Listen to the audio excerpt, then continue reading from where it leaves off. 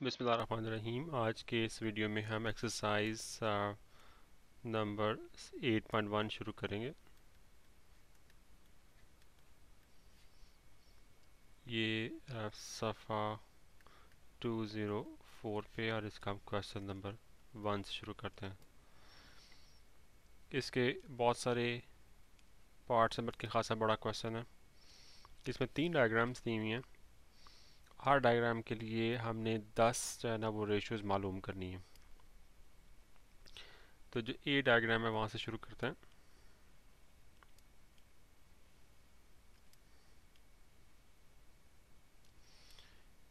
A B C, ये 90 का angle है, ये थीटा और ये फाई।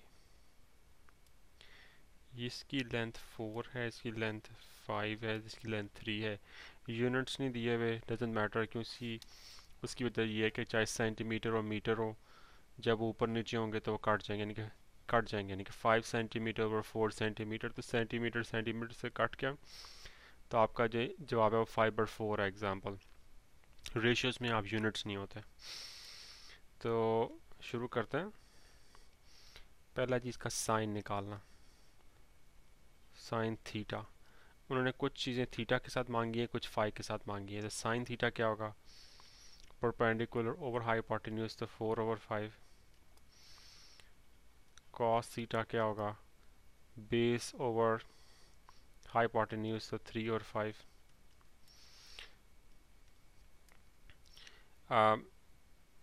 इस एंगल के लिए, थीटा के लिए, ये बेस है, ये हाइपोटेन्यूज है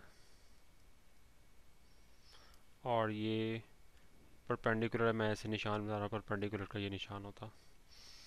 ठीक है जी। टेन टेन थीटा क्या होगा? परपेंडिकुलर ओवर बेस, तो 4/3। आप सीकेंड थीटा, सीकेंड थीटा जो होता है वो कॉस का इन्वर्ट होता। मैं अपनी भी ज़रा रिवीजन कर रहा हूँ साथ। सीकेंड थीटा मैं इधर लिख देता हूँ। तो सीकेंड थीटा क्या होगा? कॉस का इन्वर्स है ना, तो ये हाइपोटेन्यूज ओवर बेस, से 5/3 हो जाएगा, इसका उल्टा हो जाएगा। आगे है कॉसिकेंड थीटा, तो कॉसिकेंड थीटा ये होगा कि 5/4 हाइपोटेन्यूज और परपेंडिकुलर, और फिर कॉट। अच्छा, आगे उन्होंने कॉट 5 मांगा हुआ, अब कॉट पे आ गए वो। तो अगर मैं इसको 5 कहता हूँ, और मुझे रेड कलर चूज़ करना चाहिए, डिफ्रेंशिएट ज़रा आसानी से होगा। ये एंगल 5 है, तो ये साइड बेस बन जाएगी, हाइपोटेन्यूज वही रहेगा, और ये परपेंडिकुलर बन जाएगा, याद रखिएगा।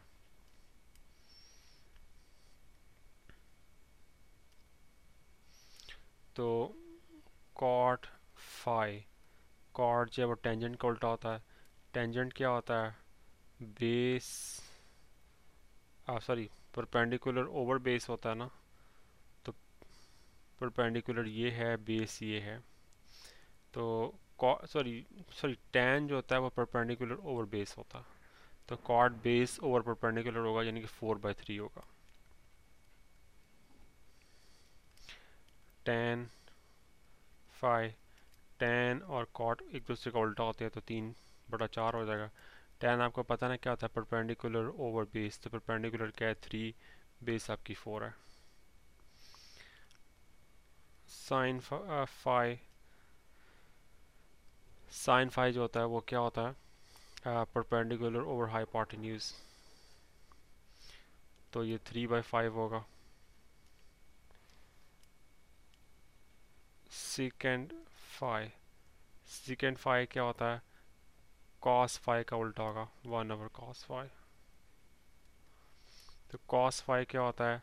बेस ओवर हाइपोटेन्यूज होता है ना, तो हाइपोटेन्यूज ओवर बेस यानी कि 5/4। एंड में कॉस 5, तो कॉस 5 इसका उल्टा हो जाएगा, 4/5। गो के बहुत आसान है, लेकिन कहीं हम गलती ना कर गए हों। बास का बहुत आसान सवाल में इंसान गलती कर जाता है। मैं चेक कर लेता हूँ। 4/5, 3/5, 4/3, 5/3, 5/4, 4/3, 3/4, 3/5। ठीक है, हमारे जवाब सारे। अगली डायग्राम को देखते हैं।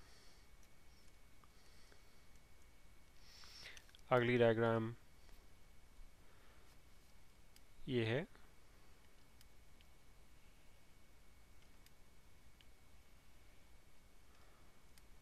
ये ए, ये बी, ये सी,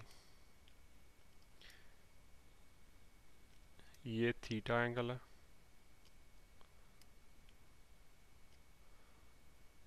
और ये फाई है।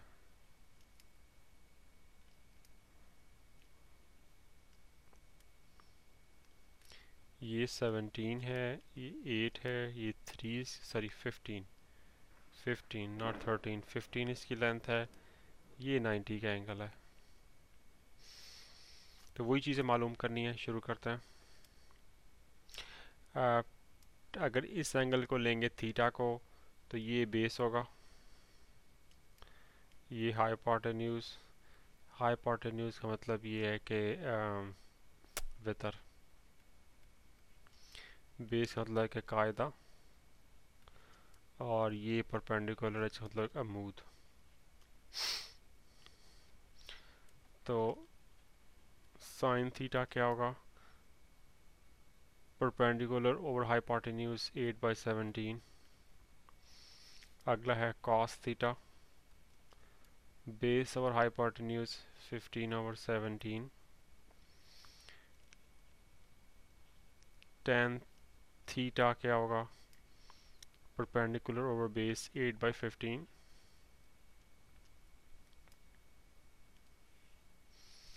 आ गया secant theta. Secant theta cos का इन्वर्स होता है। कॉस आपका ये होता है 15/17, ये कॉस है तो इसका उल्टा 17/15 होगा, यानी कि हाइपोटेन्यूज ओवर बेस। अगला है कॉसिकेंड थीटा, वो क्या होगा? कॉसिकेंड थीटा जो है ना, वो आपका साइन का उल्टा होता है।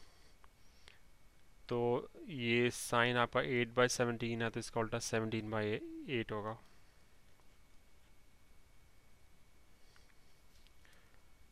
आगे है कॉट फाई, या फाई के एंगल्स आ गए। और फाई के लिए ये चीज़ आपका बेस बन जाती है, ये हाइपोटेन्यूज वही रहता है, और ये चीज़ आपकी परपेंडिकुलर, या पी लिख देता हूँ। तो कॉट टेन का उल्टा होता है ना। टेन क्या होता है? Perpendicular over base. तो कॉट क्या होगा? बेस ओवर परपेंडिकुलर, यानी कि 8/15।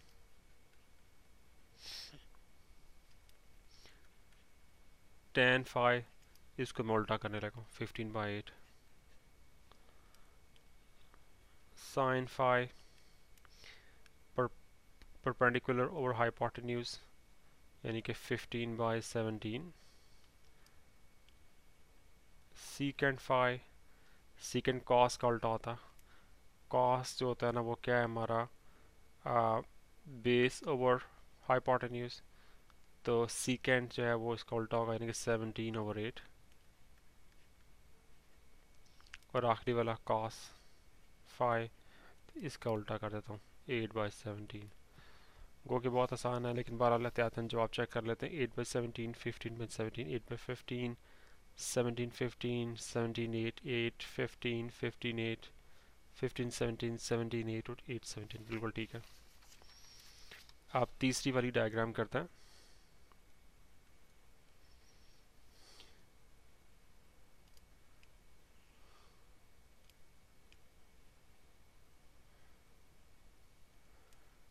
ए, बी, सी, ये 90 का एंगल है, ये 12, ये 5, ये 13। ये थीटा है, और ये फाई। फाई के लिए ये बेस होगा, ये हाइपोटेन्यूज, ये परपेंडिकुलर होगा, जबकि इसके लिए ये बेस होगा, हाइपोटेन्यूज वही रहेगा और ये परपेंडिकुलर होगा। तो साइन थीटा से शुरू करते हैं। पहला वाला परपेंडिकुलर ओवर बेस 5/12। मे भी मुझे यूँ करना चाहिए कि ये जो थीटा वाले ना ग्रीन से करने चाहिए, मे भी मुझे पहले भी करना चाहिए था। मैं करता हूँ इधर ग्रीन से। देर आमद दुरुस्त आमद। Sine theta perpendicular over base 5/12 cos theta, sorry perpendicular over base नहीं, परपेंडिकुलर ओवर हाइपोटेन्यूज 13 होएगा। Sorry sorry, cos theta perpendicular over high, sorry base over hypotenuse, green कर रहे हैं, बेस ओवर हाइपोटेन्यूज। तो 12/13 टेन थीटा क्या होता है, perpendicular over base, ये परपेंडिकुलर है ये बेस है, तो 5/12 सीकेंड थीटा जो ना कॉस का उल्टा होता है, कॉस होता है बेस ओवर हाइपोटेन्यूज, तो ये हाइपोटेन्यूज ओवर बेस होगा, यानी कि 13/12। कॉसिकेंड थीटा क्या होता है, साइन का उल्टा होता है, साइन होता है परपेंडिकुलर ओवर हाइपोटेन्यूज, तो ये हाइपोटेन्यूज ओवर परपेंडिकुलर होगा, यानी कि 13/5। ठीक है। आगे छठा पार्ट है कॉट फाई, इसको रेड से करना चाहिए मुझे।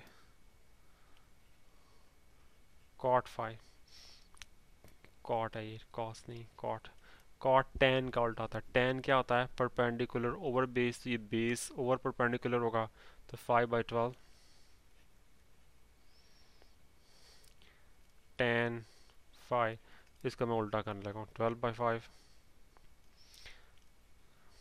Sign five. साइन क्या होता है परपेंडिकुलर ओवर हाइपोटेन्यूज, तो ये 12/13। सीकेंड फाइव क्या होता है, कॉस का उल्टा होता है ना ये, तो कॉस क्या होता है, कॉस होता है बेस ओवर हाइपोटेन्यूज, तो सीकेंड हाइपोटेन्यूज ओवर बेस होगा, यानी कि 13/5। और आखिर में कॉस फाइव, कॉस जो होता है ना वो बेस ओवर हाइपोटेन्यूज होता है, तो बेस क्या है 5, हाइपोटेन्यूज 13, 5/13। त्यातन जवाब देख लेते हैं। 5/13, 12/13, 5/12, 13/12, 13/5, 5/12, 12/5, 12/13, 13/5 और 5/13 बिल्कुल ठीक है।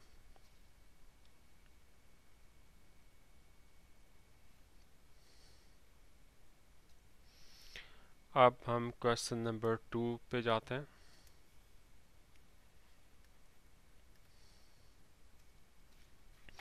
इस क्वेश्चन में भी उन्होंने दो डायग्राम्स दी हुई हैं। हर डायग्राम के लिए हमने 6 जो है ना वो रेशियोज मालूम करनी है।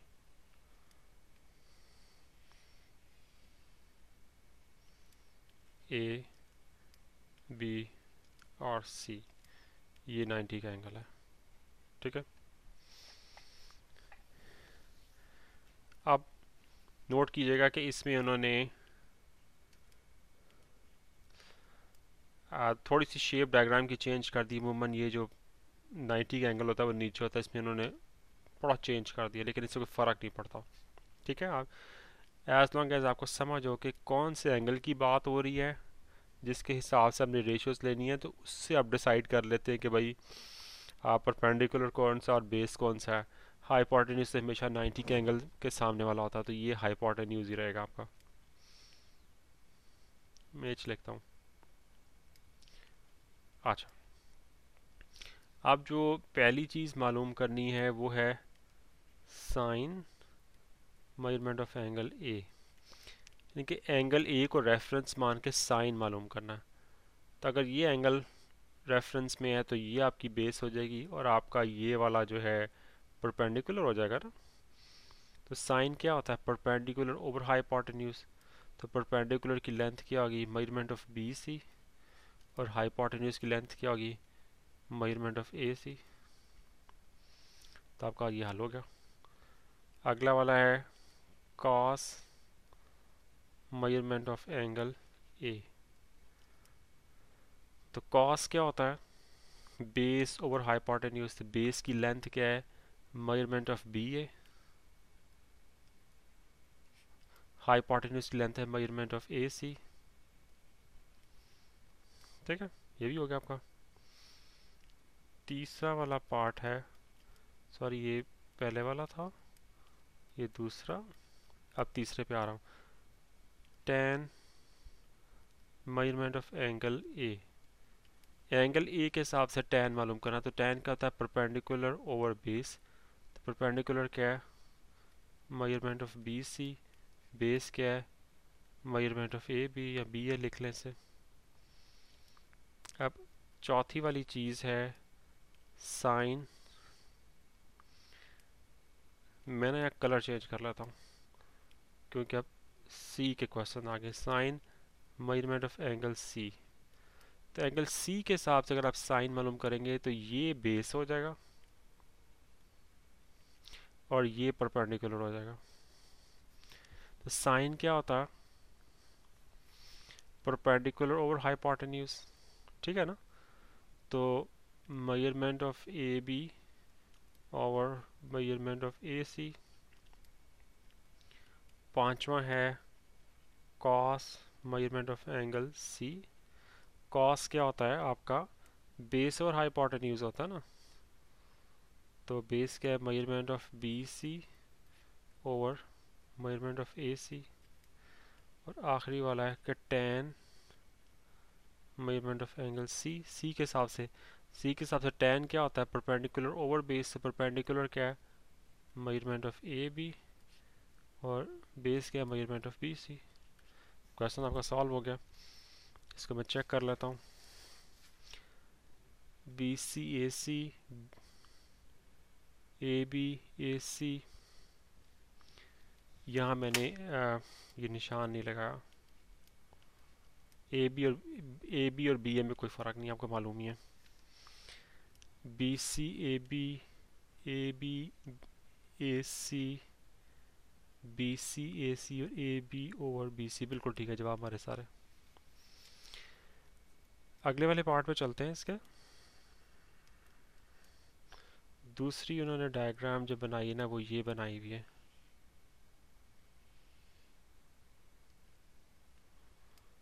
ये सी कर दिया इस दफ़ा उन्होंने, ये 90 का है ही है, इसको बी कर दिया, और इसको उन्होंने इस दफ़ा ए कर दिया।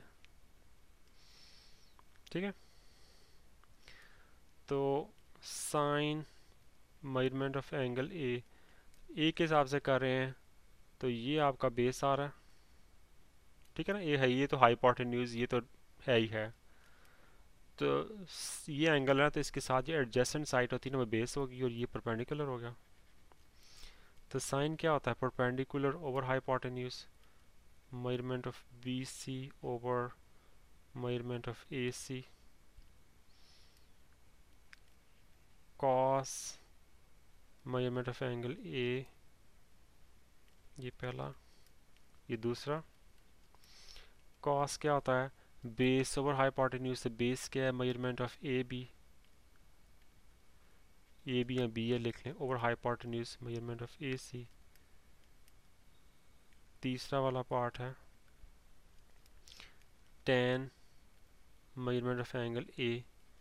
टेन क्या था, परपेंडिकुलर ओवर बेस। परपेंडिकुलर क्या है, measurement of B C over measurement of A B. अब कलर चेंज करने लगा हूँ।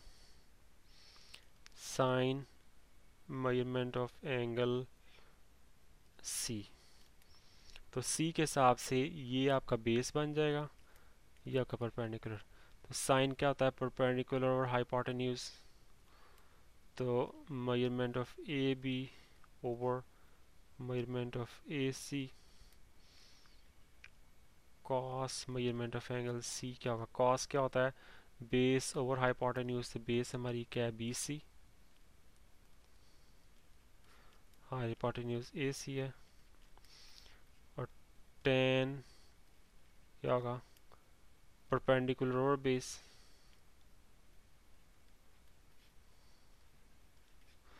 मैं चेक कर लूँ जवाब इनके एहतियातन। B C A C A B A C B C A B A C B C ए सी और A B over B C, सारे जवाब ठीक है।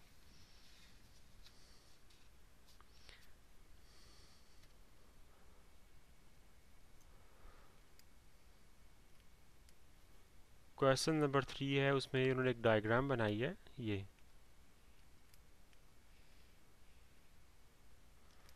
ये थीटा एंगल है, ए बी और सी। इसकी लेंथ 5 है, इसकी लेंथ 3 है, इसकी लेंथ 4 है। तो हमने कुछ चीज़ें साबित करनी है। पहली चीज़ ये साबित करनी है कि साइन थीटा और कोसिकेंट थीटा बराबर है 1 के। पहली बात यह कि साइन थीटा और कोसिकेंट थीटा होते ही एक दूसरे के इन्वर्स हैं। आपको पता है ना, साइन थीटा जो है ना, कोसिकेंट थीटा क्या होता है 1, और साइन थीटा तो ये वैसे ही 1 आ जाता है। लेकिन अगर इस डायग्राम को रख के बनाना तो साइन थीटा क्या होगा 3/5, जबकि कोसिकेंट इसका उल्टा होगा 5/3। ये आपका 1 आ गया। तो बहुत ही आसान था सवाल। दूसरा जी, cos theta into secant theta is equal to 1। तो इस तरीके से करते हैं, शायद बुक में एक्सपेक्टेशन ये है कि आप इस तरह करें। कॉस की जो वैल्यू है वो 4/5 यानी कि बेस और हाइपोटेन्यूज 4/5। सीकेंट जो है वो 5/4 होगी, इसका उल्टा। तो ये आपका 1 आ जाता है कट कटा के सारा कुछ। तीसरा वाला पार्ट है tan थीटा और cot theta is equal to 1। तो tan है 3/4, cot है 4/3। ये कट के भी 1 आ जाता है। सारे आपके सारे प्रूव हो गए। तो ये आपका सवाल जो है ना वो हो गया। अब इस वीडियो को मेरा ख्याल है यहाँ तक ख़त्म करते हैं। अगले वाले जो क्वेश्चंस हैं दोनों वो हम अगले वीडियो में करते हैं इंशाल्लाह। अस्सलाम वालेकुम।